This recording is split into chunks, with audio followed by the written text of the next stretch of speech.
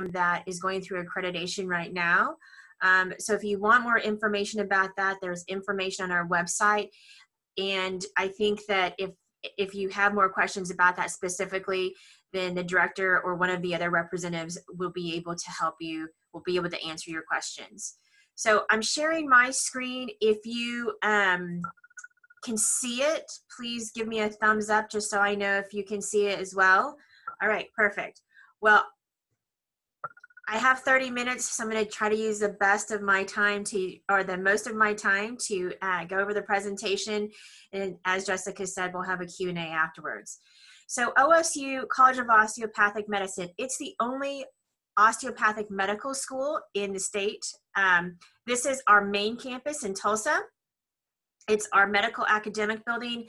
If it wasn't a COVID world, this is where we would have all of the classes, but students are still coming onto campus for the osteopathic manipulative lab, as well as their clinical skills lab. In the very top hand left corner, you can see in the right, or excuse me, the top left hand corner is our OSU Medical Center. And that's also where it's our hospital, and it's one of the largest osteopathic teaching hospitals associated with the medical school. So I put this picture up here because I really wanted to show just the community that OSU has. The very, you know, if you ask anybody that attends medical school, they talk about the supportive environment. They talk about the different opportunities that students can get involved. These are third-year students, but last year they participated in a health fair. So you can participate in many different opportunities because we have so many different clubs on our campus.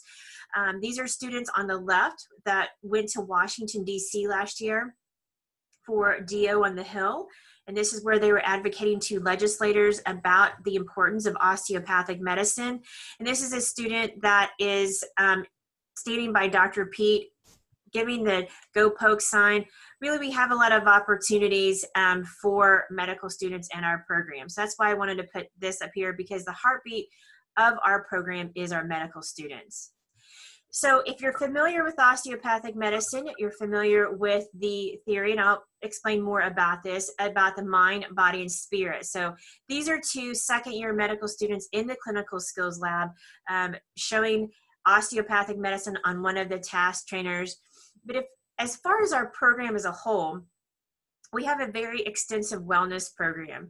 The wellness program is committed to creating a healthy campus culture for the whole campus, not only for medical students, but also for our graduate students. If you're familiar with OSU in general, it is America's healthiest campus, and that definitely resonates with all of the programs that we offer to our medical students. If you've not visited our school, then I would encourage you to visit our school. We're still offering in-person tours, and TCC is one of the schools that we reached out to offer tours for TCC students. You can either do one with TCC in general, or you can have an individual tour.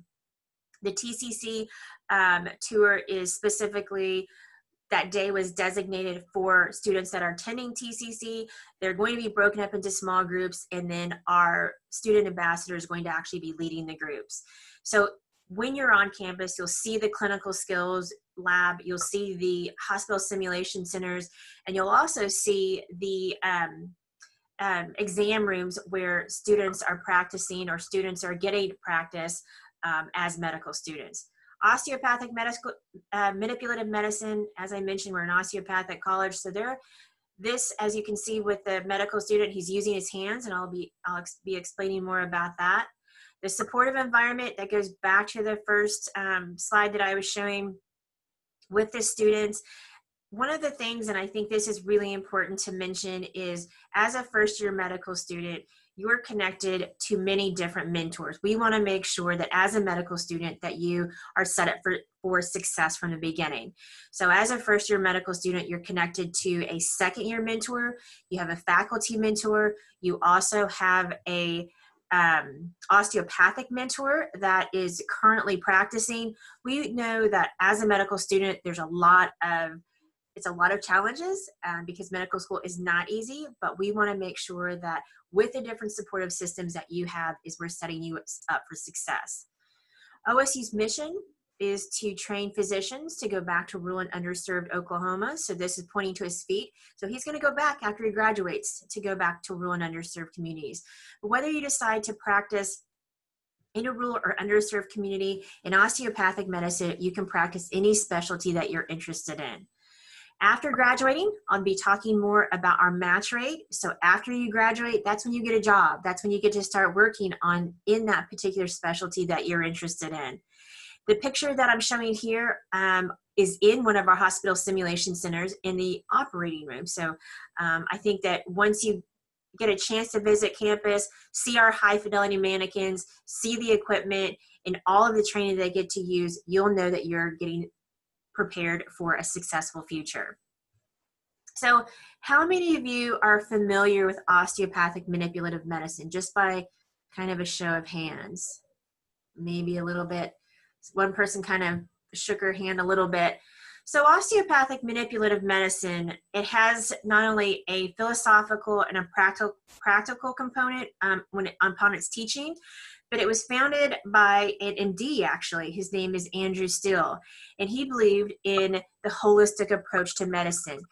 He had 3 children that actually died, and so he was kind of getting very frustrated with modern medicine, and so he wanted to start learning more about the anatomy, more about the musculoskeletal system, and more about the holistic approach to taking care of patients.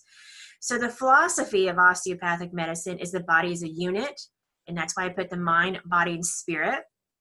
It's capable of self-regulation and self-healing and health maintenance. If you think about if you cut your hand, maybe like a paper cut, and how it begins to start healing itself, that's one of the powerful things about your body, is it has the ability to do that. We know with the body is that the structure and function are reciprocally interrelated. So if something is not working properly within the function of the way your body is running or operating, is that also affects the structure. And then the rationale treatment is based on the understanding of the first 3 principles. So here's a physician. He is at New York College of Osteopathic Medicine, and he's using osteopathic manipulative medicine on a patient, probably in one of their labs. So he's an attending with one of the students that's learning. In this particular case is that he's talking to his patient about the techniques, how it's used to restore normal function of the muscles, the bones, and the joints through various techniques and resistance and stretching. As a first-year medical student, your first week of medical school is you're starting to learn about osteopathic manipulative medicine. You're also going to have 1 full semester of anatomy. And the nice thing about that is the things that you're learning in anatomy, especially when it pertains to the musculoskeletal system, are the same things that you're going to start learning in OMM. So they are interrelated. So the restoration of the biomedical structures promote restoration of other systems throughout the body. So that's really important to know as you're starting to learn more about OMM. So in this particular case, in relating back to the mind, body, and spirit, is that we took a case related to COVID, because that's very relevant right now. So one of the things when physicians are talking to their patients related to a COVID case is they want to know more about what do they think is going on? How much pain are they feeling? Are they anxious? Does COVID affect their awareness of the world around them? You know, when they talk about the holistic approach, it really is, everything is interrelated to each other. So the mind, that's really important, because the mind, if they are anxious or if they are in pain, then that could actually affect other places in your body. So that goes back to my next slide. As far as the body as a unit, how well does the patient breathe? Are accessory muscles being used to help? These are questions that the physician may be asking their patient, because again, everything is interrelated. As far as the spirit, how will a COVID-19 diagnosis affect the patient's living? Are they able to still go to church, practice the religion? You may have heard that, or may know someone that has COVID, or just even the whole 3 or 4 months that we've had to quarantine, where it was really affecting people that are outgoing and they're used to being around other people, and then having to quarantine, having to not be around people. In a lot of cases, that's really been hard for people. So these are things that we take into consideration as osteopathic medicine and how we treat patients. So OSU is opening a second location in Tahlequah. It's the first tribally affiliated medical school in the country. We have a partnership with the Cherokee Nation, and there's up to 50 students that are going to be entering each class. For the class of 2024, there was 54 students. So you can see the picture of the building, and it's under construction. When I took this building last month, but students or actually faculty will be moving in December, and then students will be attending lectures, or not lectures, but labs in the spring. Because of COVID, they'll still be listening to lectures online, but at least from the lab side, they'll be able to go into the building. So this was a picture taken earlier this summer, and the construction was halted because of COVID, so it's not as progressed as it is here. But at least you can see where it's located on the campus in Tahlequah. In the middle building is the W.W. Hastings Hospital, and then on the right is the Cherokee Medical Facility. So not only is it the hospital, but it also has optometry, dentist. It's a very comprehensive medical facility. So if you are interested in learning about other tracks besides the traditional track at OSU, we have a rural medical track, we have a global health track, and a tribal medicine track. So if you are from a small town in Oklahoma and you are already aware of the health disparities and may have an interest in going back to a rural community to practice, then the rural medical track may be for you. You don't actually decide if you're interested in the rural medical track until the first semester of your second year. And that's where you're really going to see the differences of the rural medical track is getting connected to a rural advisor, start working on your rotations that you're going to be doing in your third year. And then in your third year is when you're actually going to see that difference, because you're going to be doing rotations in a rural community. One of the biggest advantages, there are many advantages about the rural medical track, but one of the biggest advantages with the rural medical track is a more one-on-one training in rural communities, and then also just the opportunities to start building relationships in communities that you may want to go back and practice, getting to know preceptors and having more one-on-one time with these physicians in these areas. The global health track is fairly new, so if you're interested in international medicine and going and learning about international healthcare systems, the global health track is a program that you may be interested in. And then the last thing that I'll mention is the tribal medicine track. This is something new that's in development, similar to the rural medical track where you're going into rural communities. With the tribal health track is that you're actually able to do a large number of your rotations at tribal sites and starting to work with Native American populations. So if that's something that's of interest to you, applications will start going out next spring for our current medical students for them to start doing as rotations in their third and fourth year. So one of the things that I like to tell students that are preparing to apply to OSU, whether it's for the fall or for another time frame, is we want to know what your passion is for medicine, what your interest is. Have you had the opportunity to shadow an MD or a DO? What kind of volunteer work are you currently doing? Or clinical experience? And when I talk about clinical experience, I'm referring more to the one-on-one patient interaction. If you're interested in research, what kind of research or projects have you done? As an undergrad, are you involved in any leadership roles or involvement on campus? And then the last, are you interested in rural medicine? Not everyone that attends OSU is interested in rural medicine, but we want to know if that's something that you're interested in. From an academic side, the minimum GPA is a 3.0 and the MCAT score is a 492.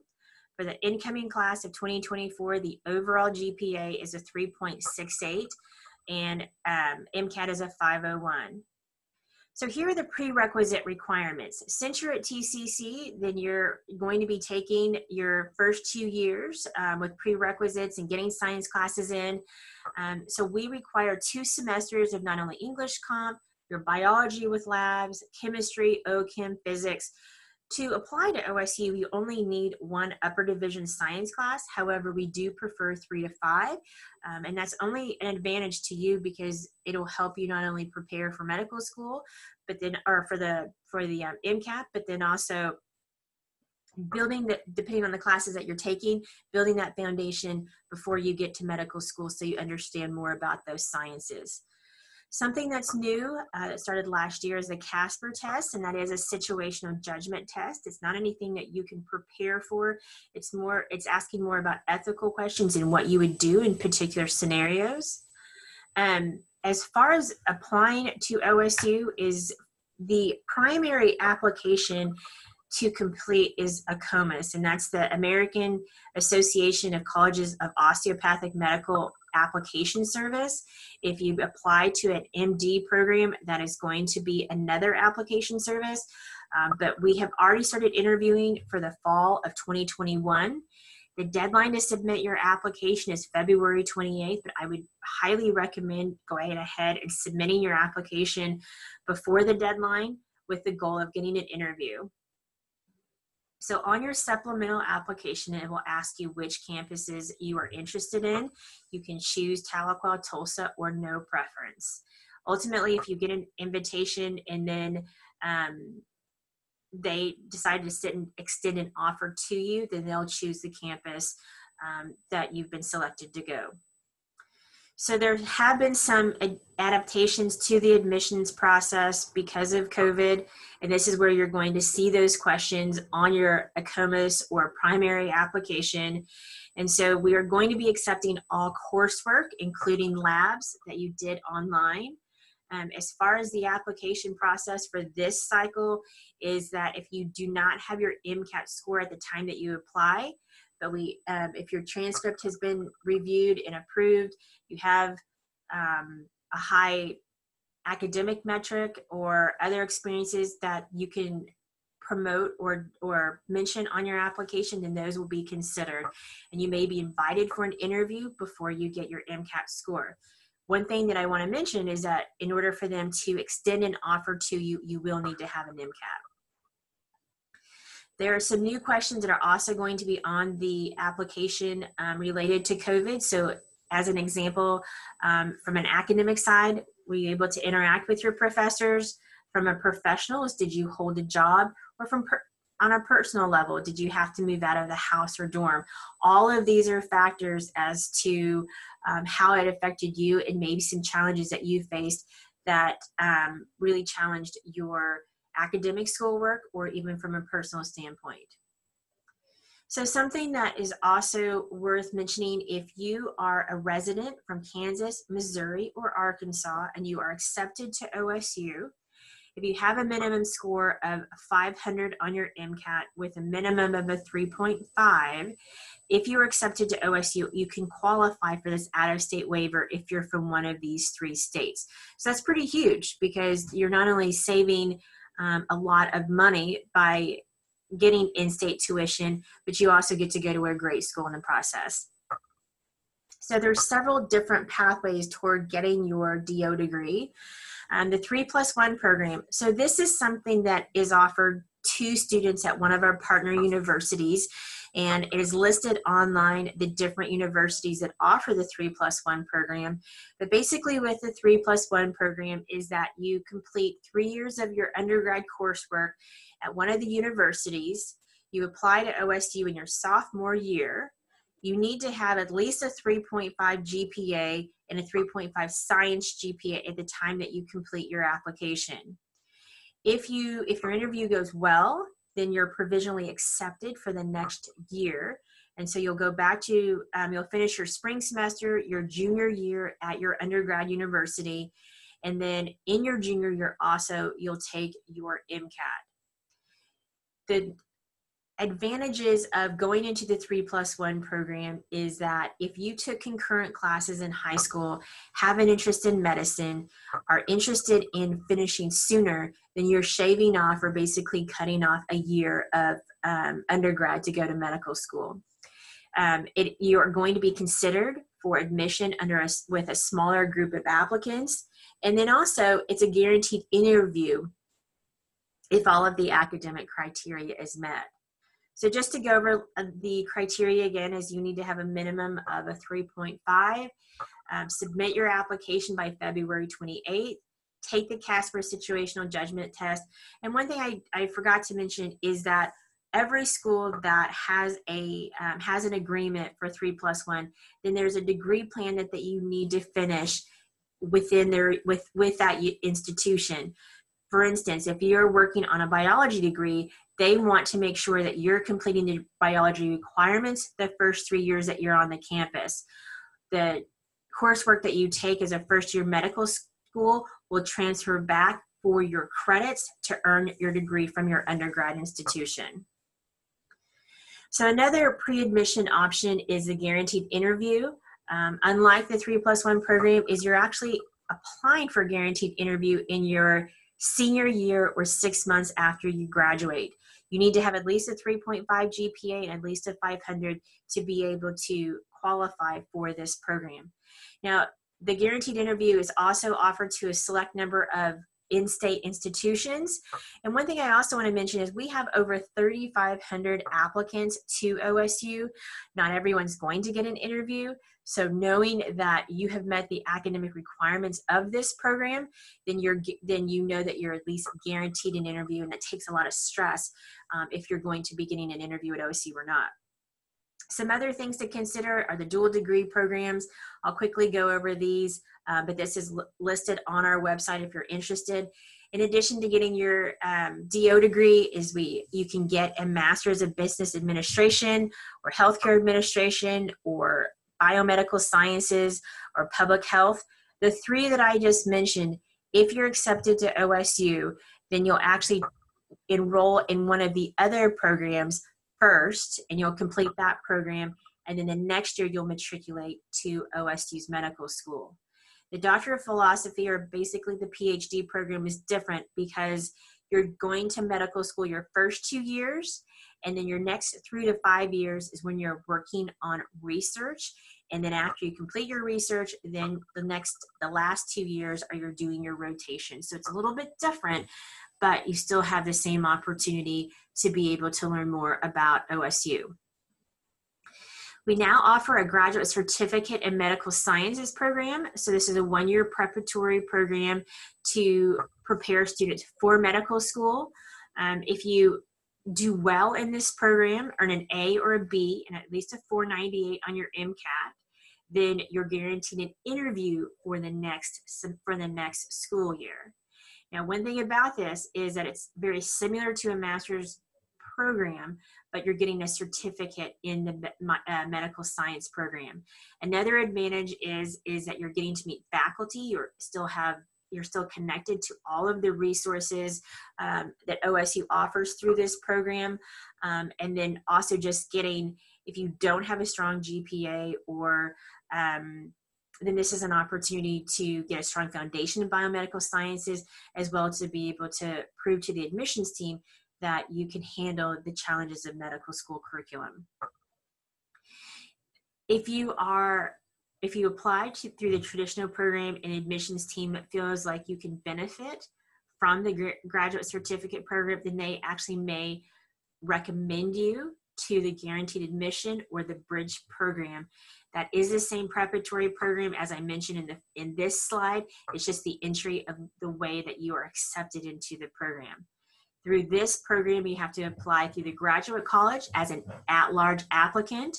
And then this program is that you actually apply to medical school, and then the admissions team will refer you to one of these other programs as a first-year before you begin medical school.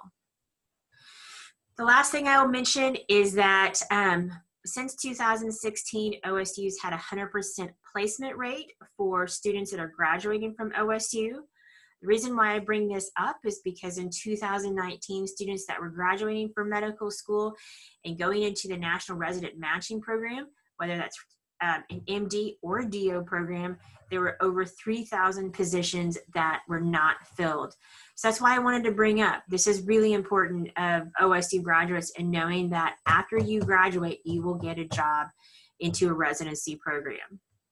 I know I'm almost out of time, so the last slide I'm going to end it is that if you are interested in scheduling an advisement, this is my information, and then also the recruitment specialist, this is her information. We have some upcoming virtual events. Next week, we'll have information on research. So if you're interested in learning about research projects from OSU, then this is going to be students that are talking about the projects that they have done, as well as the director of the research program. And then in November, we're going to be covering global health. So if you're interested in our global health program or learning more about our wellness program, then those are the remaining virtual events that we have for this semester. So I will leave it there, trying to cut off as much and stay within 30 minutes as possible. But that's all I have for now, but I'm definitely open for, so as I mentioned, we are scheduling advisements, we're doing in-person tours. And then as far as from an event side, you can go online to find out about the virtual events that we are hosting for you to be involved and learn more about OSU. Thank you, Julie. And Julie is going to hang around so that way when we do the question and answer portion at the end of this session, she will be here to answer some of those questions for you guys. Yes. But up next, we have Candace from OU School of Medicine, or College of Medicine. So I will let her take over and share her screen. Awesome. Thank you so much, Jessica. I'm going to go ahead and share my screen. Hopefully it will work. Let's see. All right. I think we're good. You might hear some extra noise. We are having a meeting in our office right now, but I just want to introduce myself. My name is Candace Teets. I'm a recruitment and admissions coordinator at the University of Oklahoma College of Medicine. I've been here for almost 2 years now, and I've been working with the Office of Diversity, Inclusion, and Community Engagement, and I've recently moved over to the College of Medicine admissions office. You'll notice that there may be, well, actually, let me double check, that we may have another coordinator in the chat. So if you have questions, please feel free to drop them in the chat. I'll also give time for questions at the end of the presentation.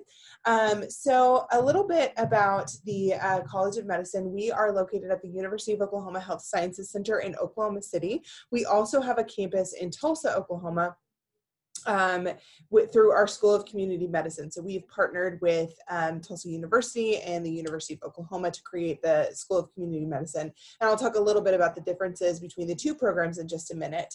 But we are one of 7 institutions on the Health Sciences Center campus. Excuse me. And we are sort of one of the few on a comprehensive health center. So a little bit about the requirements for admission to the University of Oklahoma College of Medicine. On the screen, you can see that there are a number of minimum requirements, and I want to point out that the word of emphasis here is minimum. This does not include what's the word I want to use? This does not capture what it takes to become a competitive applicant, but I will go over sort of what makes a successful applicant and what makes a more competitive applicant a little later on in the presentation. Generally speaking, our students begin the application process in the spring semester of their junior year, and we'll go over the timeline, but the minimum requirements as stated by the State of Oklahoma Board of Regents for Higher Education holds that our applicants must be a U.S. citizen or hold a permanent visa. If you are not a U.S. citizen, or you might be what is considered a DACA student or a dreamer, unfortunately we do not accept DACA students, but we do have resources for our students who are not U.S. citizens, and we can kind of point you in the right direction and help you along the way to getting into the medical school that does accept those specialized students. You must have a minimum GPA of a 3.0 or higher. letter grade of C or better in the required prerequisite courses, and I will go over those required prerequisite courses in just a minute, and then an MCAT score of at least a 492. However, again, this is not a competitive score. We base our interviews off of the national average, and so that sort of fluctuates 1 or 2 points year to year. This year, our minimum MCAT score that we are accepting is a 501. And then recommendation letters. You must have at least 1 pre-med committee and 1 faculty letter, or 3 faculty letters. If you have a letter of recommendation from somebody in the community, a community physician, that's okay too. It's just not going to count towards those recommendation letters that are required for your application. So that can be part of your supplemental application. That's totally fine. We will still accept it and take a look at it. It just won't count towards that requirement. So this is the list of the prerequisite courses. Each of these courses are going to prepare you for the rigorous study of medical school and also the MCAT course. Down at the bottom here, this recommended biochemistry and writing intensive course is actually going to better prepare you for the MCAT, because those 2 sections, there's a CAR section and a biochemistry section, pick up a large portion of the MCAT score. Or the MCAT exam. So some of these are going to be covered in your gen ed courses, and some of these are going to be covered in, depending on the major that you choose in your undergrad. Some of these will be covered in that. That's why a large number of our students typically did major in biochemistry, biology, those types of things, because these prerequisites are already found in that degree plan. But it should be noted that you can major in whatever is interesting to you, just as long as these prerequisites are met and you have at least a C or better in that class. So a little bit about the Oklahoma City campus. We are a comprehensive academic medical center. We have a number of specialty experiences. We have 53 ACGME accredited specialty and subspecialty programs. This is going to be considered for your residency and fellowship after medical school. So that's something, if you are interested in, participating, or I'm sorry, if you're interested in a specific subspecialty or specialty, it's likely that we have what you're looking for. And many of our students stay with us after medical school, but several go on to other things as well. We have research opportunities both within the HSC framework, and then we also have partnered with the Oklahoma Medical Research Foundation, which is located on our campus as well. And then of course we have our MD PhD dual degree program. It is a very rigorous program, and I'll briefly touch on it in just a minute, but that does allow for you to have research experiences while you are sort of going through the MD program. It is a 7-year program, so it does add a little bit of time to your degree program, but well worth it if you're looking to go into academic medicine or to perform research on your own. And then we also have the Community Health Alliance, which is an alliance between several different clinics on campus that give our students hands-on experience, as well as working with patients directly. And so now on to the School of Community Medicine, which many of you might find very, very informational, considering it is located in Tulsa, but it is in a community-based setting. And sort of the difference between the Oklahoma City campus and the Tulsa campus is that community-based setting. The curriculum is all going to be the same. Your admissions requirements are all going to be the same. There's just more of a community-based focus, and all of their research clinics, et cetera, those are all focused within that community health aspect. They also offer a summer institute for their students who are interested. It brings faculty and students together for an immersion in community medicine. And that begins, I believe, the summer before you matriculate into your first year of medical school, or before you enroll. And so that is additionally something that you can add to your resume as well as you are, or your CV as you're sort of going through medical school. They also have, they have Bedlam clinics, where we have the Community Health Alliance and different clinics through that network. They have the Bedlam clinics in Tulsa. The Bedlam E clinic they're both student-led clinics.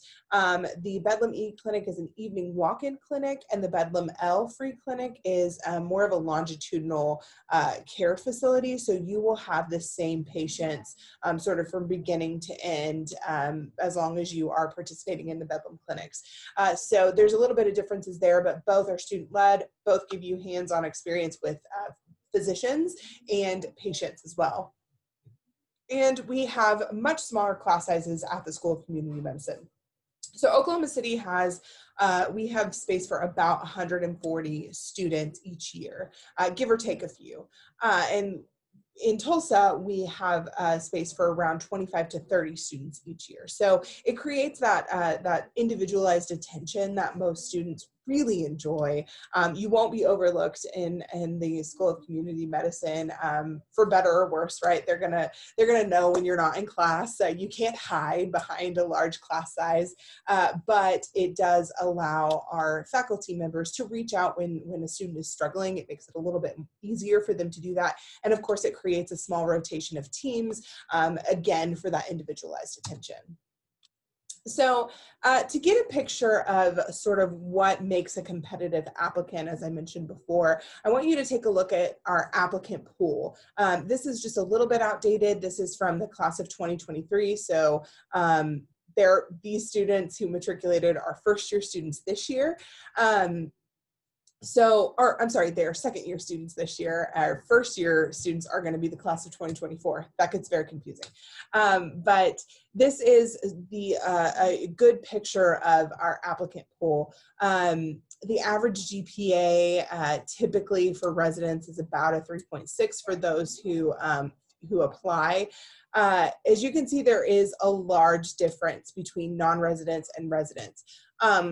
According to the state of Oklahoma, we are required to accept 75% of our incoming class from Oklahoma residents and then 25 from out of state. So we do get a large number of non-resident applications. We get about 3,000 applications every application cycle, and the large majority of those come from non-residents. So those applicants are going to be much more competitive versus the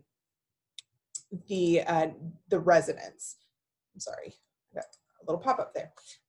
So those, what was I saying? So we have a smaller number of students who apply as residents. So there's a little bit, I won't say that there's a little bit of leeway, but it is slightly less competitive than those who apply from out of state, if that makes sense.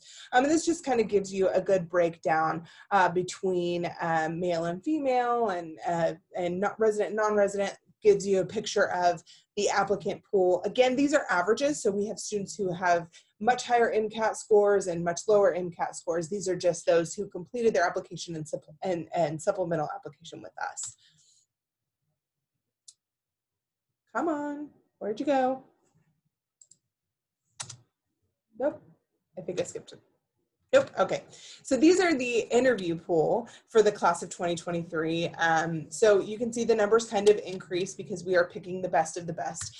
We have room to interview about 300 students every cycle. So we took about half of our Oklahoma residents who applied, and much like, I don't even think that's 1% of our out-of-state residents. So you can see that the focus is really on Oklahoma residents. But if you're an out-of-state resident, take a look at this MCAT score. So it is much higher than the Oklahoma resident who's been interviewed. Again, these are averages, so we are looking at more than one thing to issue you an interview, and I'll go over those requirements in just a minute. And again, it breaks down by gender so that you can get a good picture of sort of what our class sort of looks like. Moving on, this is the matriculated class for 2023. So these would be our second-year students. We accepted 154 Oklahoma residents and 11 non-residents. Now, the GPA, typically year to year for an overall GPA, usually our students are sitting right at about a 3.7. Again, it's an average, so we have some who are above and below that. And our average MCAT score is usually about a 509. That fluctuates year to year. So you can kind of, Our brochures will always be updated with the most up-to-date information. So if you are looking to sort of compare yourself to the competitive applicants, this is a great picture to sort of take a look at if you're interested in coming to medical school. Take a look at that average MCAT score. Take a look at that average overall GPA, and then also take a look at that average science GPA, which is this column here. Again, it's sitting at about a 3.7. So when you are, let's talk about our successful applicants just to kind of move a little bit forward. We do expect our successful applicants to have a competitive GPA. Again, it's going to look a lot like that interviewed pool. So with your GPA and MCAT score sort of sitting right at those marks, those benchmarks, we have this listed on our website, so don't worry, you don't have to jot down any notes right now. If you are taking notes, you can always refer back to our website.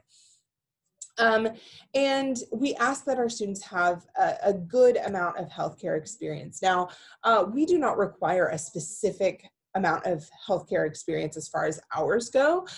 Some medical schools do. We do not require that. We just ask that it be quality healthcare experience that speaks to you, that you are going to be able to speak to in an interview, and that piques your interest because you're going to be better at it and better at answering that in an interview process. So we'll talk a little bit about where you can start with that.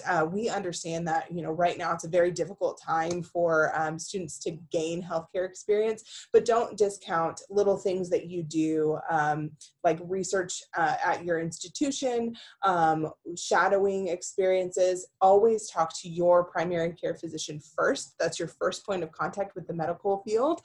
So always ask them. We'll also accept medical and healthcare experience outside of physician contact. So if you are shadowing a nurse, if you are working in a clinic, if you are a scribe, if you are one of those candy stripers, that all counts. We want to see, what I can tell you is that our interview board is generally looking for direct patient contact and direct physician contact. We want you to have a good, decent idea of what it is that you're getting yourself into, and we want you to have that direct access to a physician so that you can ask questions and gain experience that way.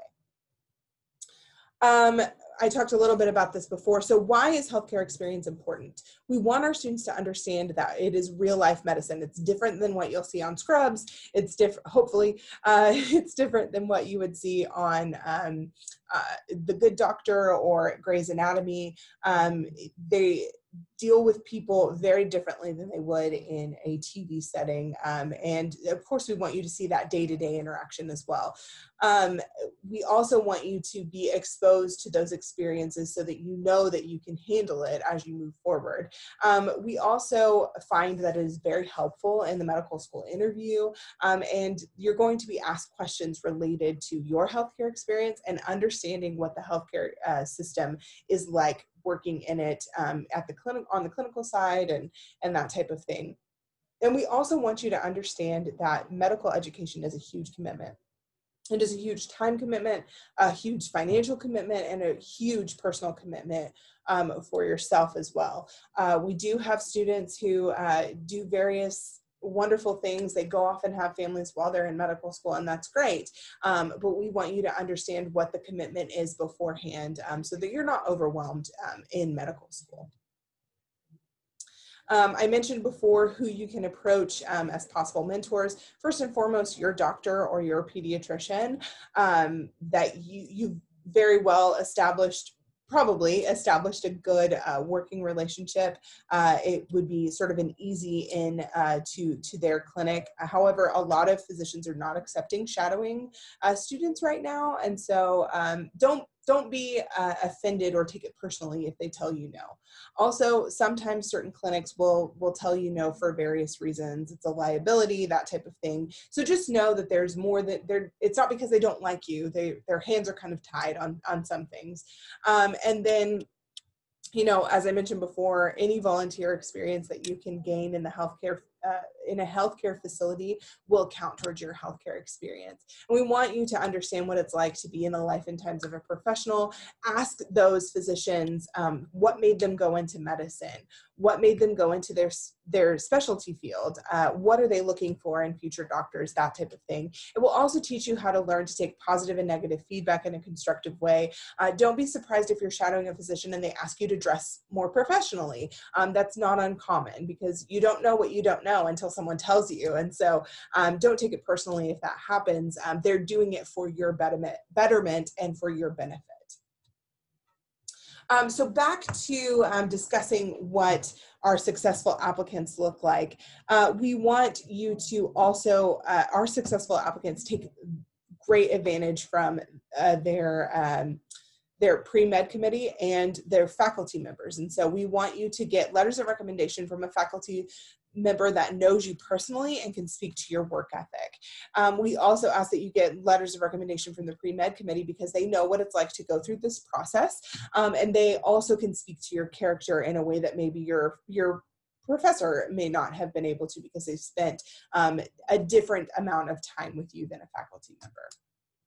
And then we ask that you be well prepared for your interview. The AAMC has a list of core competencies that every individual who applies to medical school is asked. And so go ahead and read through that list of questions. That will very well prepare you for the interview. Everyone is asked those same interview questions. Also be prepared to read through your resume and your transcripts, because you're going to be asked questions based on those things. Be sure that you know what is in your personal statement, because you're going to be asked questions on your personal statement. So don't just go in blind, come in well prepared. And so sort of going back to that, adhere to those admissions deadlines and check for grammar. You wouldn't believe how many students submit things with spelling errors or grammatical errors. So just be sure that you're double checking that. If you would like, it always helps to have a second or third pair of eyes read over all of your paperwork that you're submitting. So let's talk a little bit about the interview. So we issue interviews based on what we call a cognitive score. So that would be based off of 70% MCAT and 30% science GPA. Those two combined will issue you a cognitive score, and then you'll be offered an interview based on that score. We do highest to lowest score, and that's how we order our interviews. So that MCAT is going to be vitally important. We will accept the most recent MCAT score. So if you did pretty well the first time and you want to try again, maybe don't, because we will accept that first or that latest MCAT score and not necessarily your highest. So just keep that in mind as you're, choosing your testing procedures. Also, because that MCAT score is so vitally important, I always advise students to treat it almost like a full-time job. So, make sure that you are making that a priority to study, not just a couple hours a week in the weeks leading up to the MCAT. It is an 8-hour exam, so we want to make sure that you have the stamina built up to sit for an 8-hour exam. And also that your mind is fresh. So you need to be sort of exercising that muscle daily. Studying a little bit here and there is not going to work. It's not like other exams. So just be sure that you are giving it the priority that it deserves. Also, many of our students have found that it is incredibly helpful to take your MCAT book, whatever materials that you have utilized for studying for the MCAT, and compare it sort of side by side with some of the coursework that you are working in. So if you're in the middle of a prerequisite and you find that you're in that biochemistry, say you're taking biochemistry and you're in the biochemistry portion of your MCAT study prep, put them side by side and see how you can apply what you're learning in your class to the MCAT prep and practice exams, and see how that best prepares you. A lot of times it re-emphasizes exactly what you're studying and prepares you for both great success in your class and on the exam. We issue interviews from October to January. We actually are in the middle of our very first admissions interview today. So it's been a little bit hectic. So if I'm slurring my words and all of those things, it's because I'm extra tired. So that is kind of what our timeline is. We offer those interviews in October into January. In years past, if there have been snow days, et cetera, it can bleed over into February. So our first round of applicants will probably know here around Thanksgiving whether they've been accepted or not. Our next round of interviews will know sometime before Christmas, and then our last round of interviews will know sometime before spring breaks, just to give you an idea of when you will know. And then our interviews are semi-blind. So the first portion of your interview is going to be blind. The interview committee knows that you've sort of met the minimum threshold, but they are not looking at your CV or your resume. They're not looking at your letters of recommendation. They're not looking at your transcripts. They are just asking you questions based on core competencies and to see what your reaction is. Then they will take a break, come back after they've looked over all of your application material and ask you questions about that. In your interview committee, you will have one faculty member, a community doctor, and then a fourth-year medical student to kind of give you a well-rounded, I like to think of it as a sounding board, a well-rounded panel to ask you questions. And then, of course, I mentioned those core competencies earlier. Be sure that you are practicing your interview as much as possible. Coming from someone who is a performance major, it always helps to practice out loud, even though it makes you feel silly. It's going to better prepare you for the real world environment. And also think about typical interview questions and have those responses well organized and ready to go at the drop of a hat.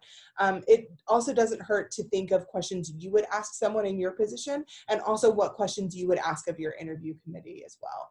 And then again, be ready to explain anything in your academics, your personal statement, your resume, anything that might raise questions, be ready to explain and give details about that. If you have gone through the application process and you were not offered an interview, or you were offered an interview and you were waitlisted or denied, we do have more resources for you. We're not just going to leave you high and dry.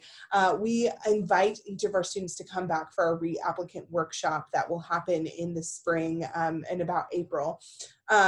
It will help you to identify strengths and weaknesses of your application. We'll actually get to look at the notes from your interview to give you constructive criticism and feedback to better prepare you for the next time. And many of our students have found that it has been incredibly helpful. We've had a great success rate with students who have come to the reapplicant workshop and then reapplied the following cycle. And they have really found that it was a great tool to have in their arsenal.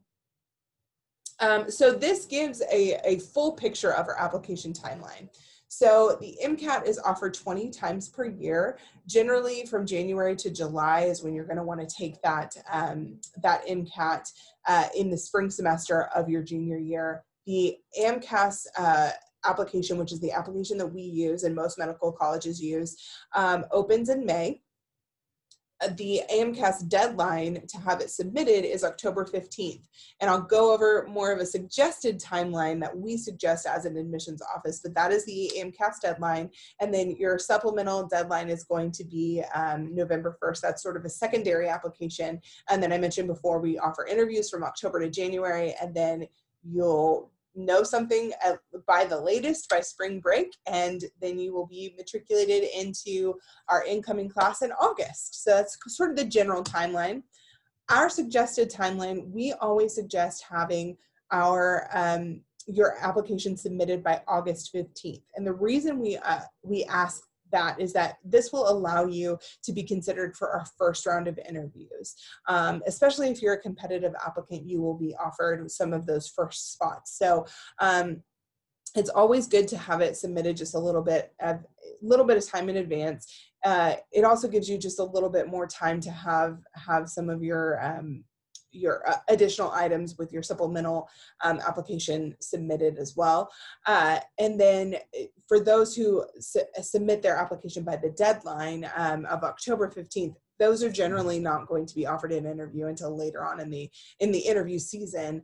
So just keep that in mind as you're completing applications. It doesn't matter if it's for the College of Medicine or another college, always ask the admissions office sort of what their suggested timeline is, because it may benefit you in the process. So that's just something to keep in your back pocket.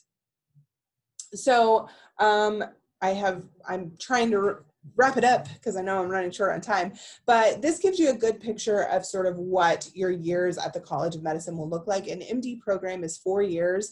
So years 1 and 2 are basic sciences, years 3 and 4 are clinical experiences, and then you have 3 to 6 years in a residency program of your choice. During those times, you're going to take what is called the USMLE, which is a licensing exam, different steps. So step 1 is after year 2, step 2 is after year 4, and then step 3, USMLE 3, is going to be in after your first year of residency. And if you'd like to get further specialized on top of your residency into a much more highly specialized field, then you'll go into an additional 1 to 3 years of a fellowship. Our MD PhD program is an intensive medical education program. And like I said before, it is 7 years. So you'll begin your first 1 to 2 years at the College of Medicine and then enter your MD program. We offer programs in biochemistry, bioengineering, cell biology, epidemiology, and biostatistics, and so on. And this sort of breaks down a little bit more in detail. So the summer before your first year of medical school, you'll have a rotation. Then you'll enter year 1. Then again, you'll have a 10-week rotation in the summer between year 1 and year 2. Then in year 2, you'll have your second year of medical school and step 1 of your USMLE, and so on. Then you'll take 2 years to complete your PhD program with your dissertation, and then finish up your medical school years 3 and 4. So this gives you a picture of the first year of medical school. It is 39 weeks. And you can see that there are clinical rotations, etc. Then in your second year, it is 35 weeks. It's just a little bit different, but kind of built basically the same. In the summer, you'll take your USMLE step 1. Third and fourth year consists of clerkship rotations. So these will vary from student to student, but every single student will have each of these sort of the core clerkships, and then you can select some alternatives for 6 weeks as well. And it will look different from student to student, but that's what your third and fourth year is going to look like. So wrapping it up, a little about the student life aspect for College of Medicine students. We have a class of diverse individuals. We have students who represent 46 different schools and over 50 majors. So you don't, the myth is that you have to major in biochemistry or biology, and that's certainly helpful, but, and of course the vast majority of our students do major in those things, but we also have students who have majored in things like English, who have majored in, we've had one student who majored in dance. We actually have another student who went through physical therapy school and was a practicing physical therapist and decided that she wanted to go back and become a physician. And so now she's in our second year class. So you can come from various backgrounds. We definitely celebrate that in our students. We also have a number of opportunities for students to get involved in. We have free healthcare clinics and health fairs. We have over 50 student organizations. We also have an Office of Diversity, Inclusion, and Community Engagement that does a number of outreach opportunities each year, supporting high school students and undergrad students. And we love it when our students get involved and partner with us, because you guys, our medical students are much more closer to you guys than we are on our end. And so we want you to have that that experience with current medical students who can answer your questions. So just to wrap it up, we ask that you follow us on Facebook. We are becoming much more involved into the social media space, and so please find us on Facebook. Our Twitter is a little inactive at the moment, but we're going to get that up and running as well. So please follow us for the most up-to-date events and fun things that we do throughout the year. And then if you want to get in contact with us at the College of Medicine in the admissions office, please feel free to reach out to us here. You can always, if you Google search, I actually think our link here is out of date, but if you just Google search College of Medicine, University of Oklahoma College of Medicine, we will be the first thing that pops up. My personal email is left here if you want to send me an email with any additional questions that you might have that you don't feel comfortable asking here. And then if you want more information about the MD PhD program, I am happy to direct you to them as well. So with that, that's all that I have. Jessica, is there time for questions? Yeah, absolutely. And I want to open it up to both you and Julie. So students, if you guys have any questions specific to each school or just in general about the medical school application process, feel free. I'm going to allow everyone the opportunity to unmute themselves, but also if you want to type those questions into the chat box, you can do that as well. So looks like we do have one in the chat box already. Would the interactions with patients as a pharmacy technicians be considered patient care experience? It is for OSU. I can't speak for OU, but it is for OSU. We have students that have been pharmacy techs before they started working or before they were accepted to medical school. So long story short, yes. To answer your question, yes. And I will second what Julie said. It is for OU as well. They might ask you that in a little bit about that in the interview process, and why maybe you chose that versus maybe direct patient care.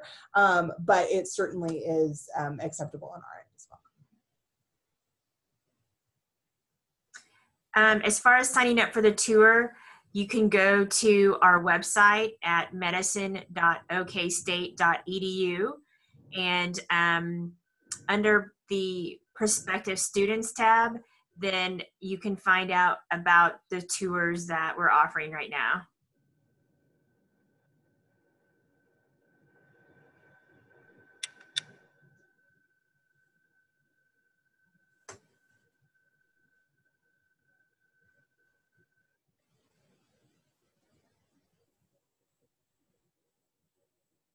We've got plenty of time if anyone has any other questions. I want to give everyone a chance to think of them.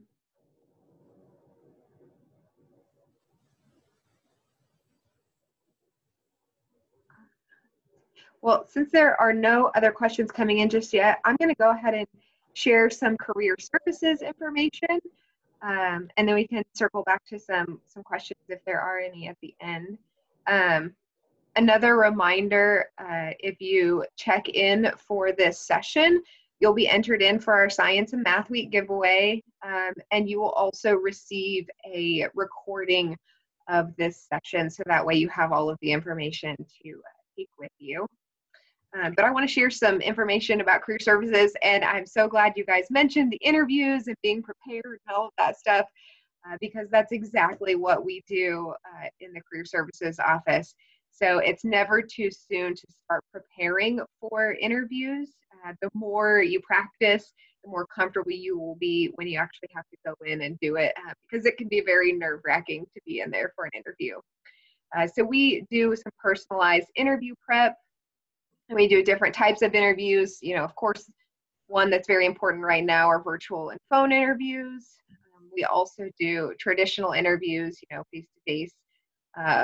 Now we aren't doing those right now at the moment. We'll have to do everything virtual, but we do personalize the questions. So, you know, if you let us know that you're trying to prepare for a medical school interview, we will tailor those questions for that purpose. We also do what's called a multiple mini interviews, and that's actually what these few pictures are here on this slide. It's asking sort of situational and behavioral questions, and it is used a lot in medical school interviews. I don't know if either OU or OSU uses these exactly, but some schools do. And then we also have networking and etiquette prep. So just preparing to interact with people in a professional setting, and knowing how to carry yourself as a professional when you're going into these interviews and into these interactions. Even when you're just going on a tour, you need to be prepared to do that stuff. And just some of our contact information here. I know one of you mentioned, making sure if you are shadowing, if you are going into that setting, make sure you have professional clothing. We do have a professional clothing closet, so if you aren't able to get that professional clothing on your own, please let us know, and we can schedule an appointment to take you to our professional clothing closet to make sure that you're prepared for those professional interactions. We also will look over your resumes. So again, it's never too soon to go ahead and get that resume started. And we can maybe help, give you some tips for getting some of that healthcare experience. They may want to see your resume when you're trying to get some of that experience. So it's good to go ahead and get that started now and then just build upon it as you're going on. And so that way, when you go to apply for medical school, you will be that much more prepared. So again, this is our contact information. Please contact us if you want to schedule an appointment for any of those purposes. You can also follow us on Facebook and Instagram. We give lots of resume and interview tips on there, and you can get information about any of these types of events that we hold on a regular basis. So I'll give it one more minute for questions if anyone has anything. Hello, can you guys hear me? Yes. My name is Chris Johnson, and I had a question. So there are some classes here that are requirements for TCC that aren't for OSU or OU. What can I do to make sure that I don't get behind on my course track to be ready for medical school at either of these schools? That's a good question. I think if you're hoping to attain a degree, associate's degree from TCC, then it's definitely important to prioritize those requirements while you're at TCC. And then once you transfer to a four-year institution, you can very well prioritize the prerequisites for the program that you choose to go into after you graduate. One of the things that I did not mention, and I'll try to be brief about this, is that it's not necessarily required that you complete a bachelor's degree in order to enter into our College of Medicine. However, it is strongly encouraged because if you choose not to go into medical school for whatever reason, you want to have something that you can fall back on. However, if you'd like to focus more on getting those prerequisites, you have that opportunity to do so without necessarily completing a degree. Again, strongly encourage you to complete your degree, but it's not necessarily a requirement. We require a minimum of 90 credit hours for admission to our program. So just keep that in mind. I don't know if that answers your question, but also maybe refer to your pre-med committee once you go to a four-year institution because they can help advise you on what your course load is going to look like and what's going to be a realistic path for you into medical school. So I just wanted to throw that in there. Right. I would agree with everything that she said. I think that your advisors are going to be really important to help you to make sure whatever your major is, to make sure that you're taking the required classes to meet the requirements for that major.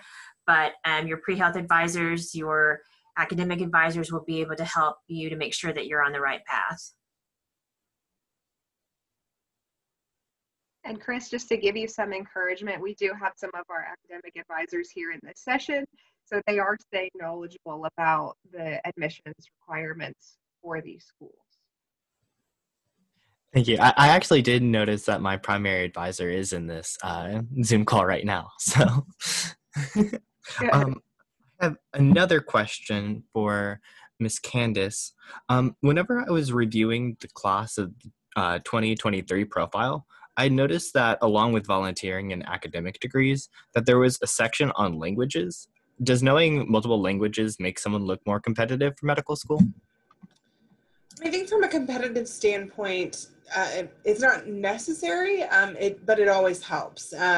So I wouldn't make a blanket statement that it would make you more competitive, but it certainly is going to allow you to be more successful in medical school, because you're going to be working with patients from different backgrounds, and we also offer specifically, we offer what electives like medical Spanish that will allow you to communicate better with your patients, particularly in the Oklahoma City area. We have a large Spanish-speaking population, and so it really helps to have that as a background.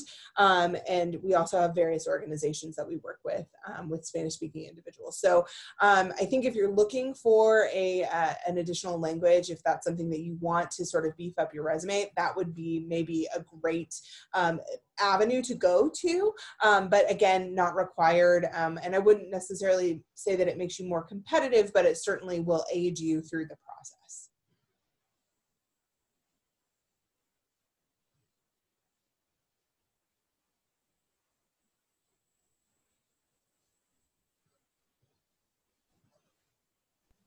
I feel bad, but I have a lot of questions. So another question that I have for both the OU and OSU representatives here is, what percentage of master's students apply and get accepted into both of your College of Medicines?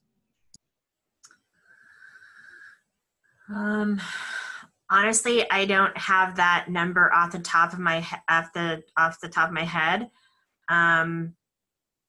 We do have some students that have been in master's programs before to strengthen their GPA, or to be able to, especially for students that may not have done as well in undergrad, to be able to show how serious they are for medical school.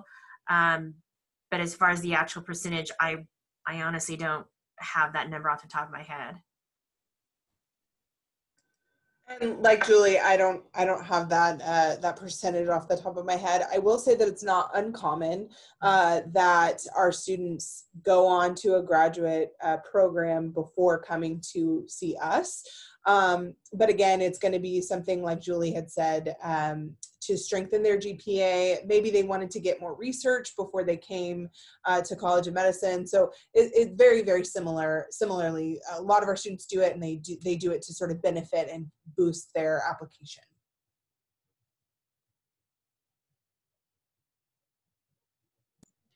All right, I have one last question. So for Miss Julie, is the graduate certificate in medical sciences available to everyone, or is it only for OSU students who have been there for the full 4 years? It's available to anyone. It doesn't have to be exclusive to OSU students. With the graduate certificate program, it's very similar to a master's program, except you're getting a certificate.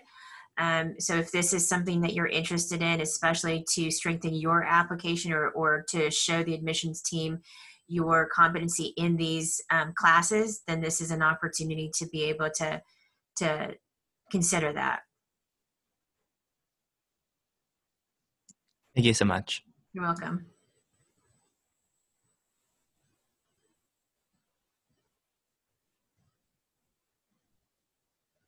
All right, did anyone else think of any last minute questions?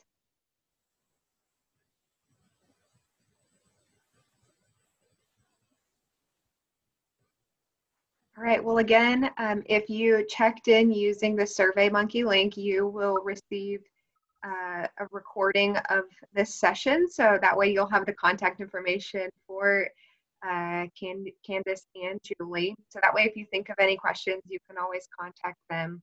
If you have any career services questions, you can always contact us. But thank you, Candace and Julie, for sharing all of that information. That is so helpful for our students and so helpful for advising staff as well. And thank you all for attending this session. I hope you have a good rest of your day. Great, thank you.